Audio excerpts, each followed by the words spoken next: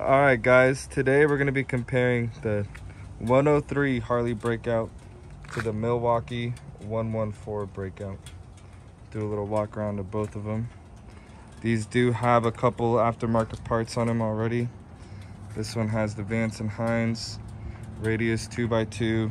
It has the Harley Davidson turn signals with the halos on them. Comes stock with a high airflow cleaner with the 114 badge. It has the LED halos. I'll turn these halos on just so you can see what I'm talking about. These are aftermarket, they don't come factory. Just a quick little walk around about the bike. As you could tell, the difference on the fork size will also compare when you're riding both of them. Again, this is the 114 Breakout. This is the 103. Also aftermarket pipes. It has the Screaming Eagle intake and the Vance & Hines, again, 2x2 radius pipes. These aren't the blacked out version. This one also has a 5-gallon tank compared to the 3.5-gallon tank that the 114 has. This one also has the LED circles. Different headlights, as you can see. Front tire comparison. The bars are a little different, as you can tell. But the biggest difference is the forks and the rear suspension on these. This one is lowered. This one is factory height. This is a really nice Screaming Eagle exhaust. Now we're gonna do an idling comparison. Vlad, do you want to start up your bike or this first, and then we'll start the 114. So we're gonna start the 103 first, so you could hear it in idle.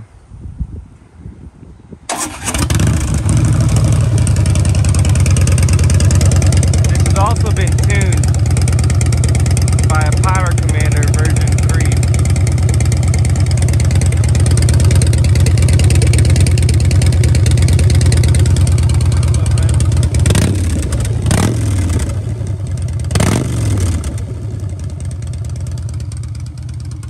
I'll walk around it so you can hear it.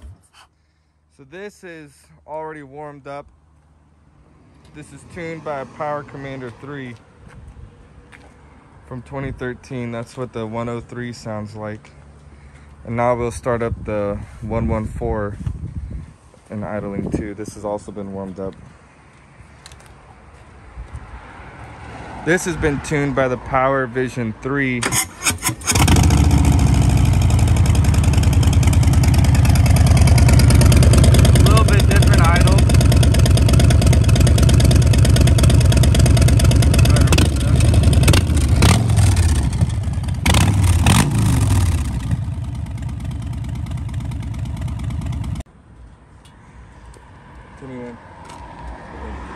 So we're gonna start, we're gonna do a runoff on this, on the 103 first, and then we're gonna do a runoff on the 114, so you guys can hear how they sound taking off. And obviously the 103 is better. Obviously. That's for you guys to decide.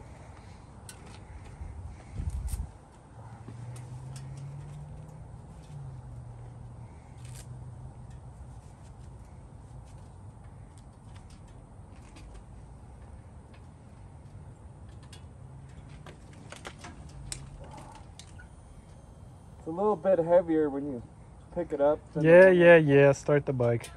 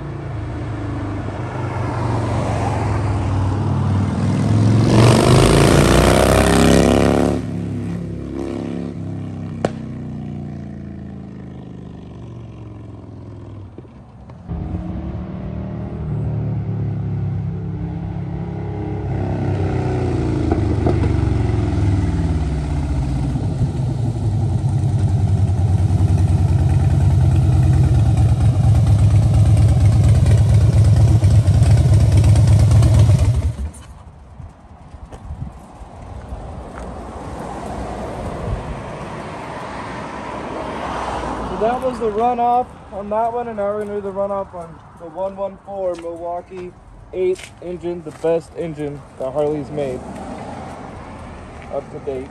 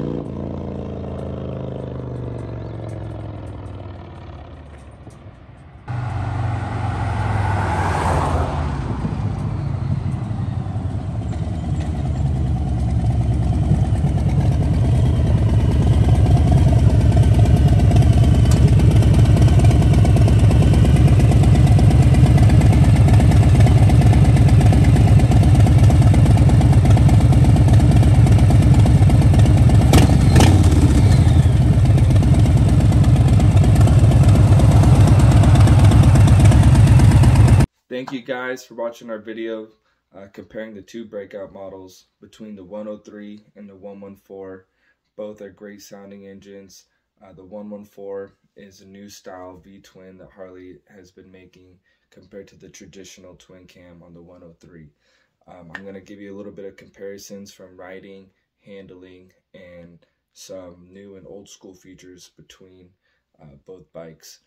First off, I'll start off with the gas tanks. The 103 is equipped with a 5-gallon gas tank, much needed for a traditional style Harley with the twin cams.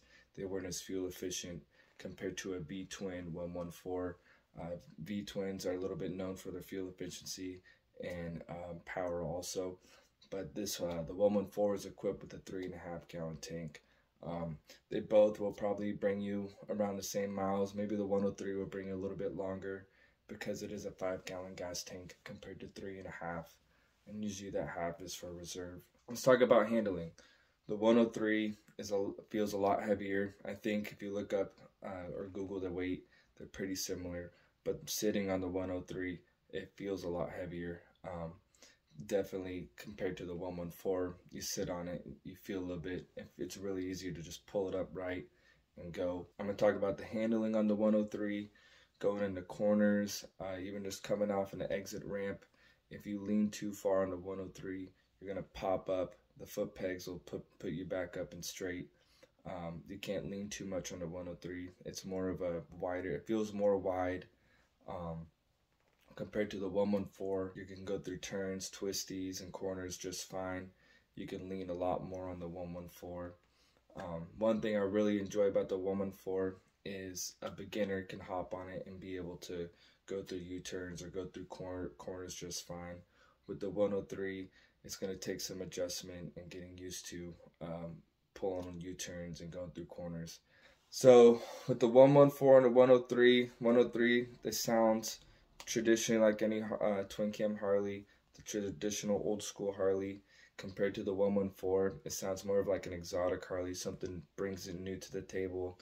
To me, I like the 114 sounding better. It's something new, something Harley has not done before, and it sounds to me more like an exotic car compared to your traditional 103 Harley Davidson. New features that Harley produced in the 114 is no keys. It's all keyless entry, all through a key fob to start up your motorcycle and lock it up as soon as you walk away. It's all through a key fob, does it electronically. They're both great bikes. They both sound good. Hopefully this can help you decide on which bike you would like to buy. Like and subscribe to my channel and for more content. Thank you guys.